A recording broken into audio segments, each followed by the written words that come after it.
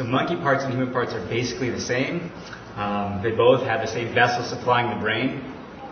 It's going to be different practicing on a dead human though versus a live monkey, but practice is practice.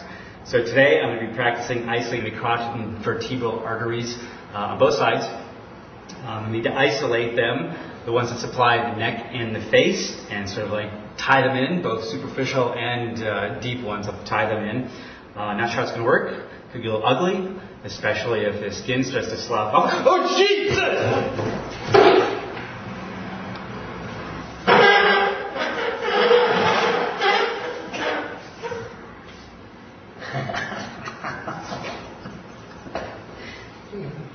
Where'd it go? Going that way.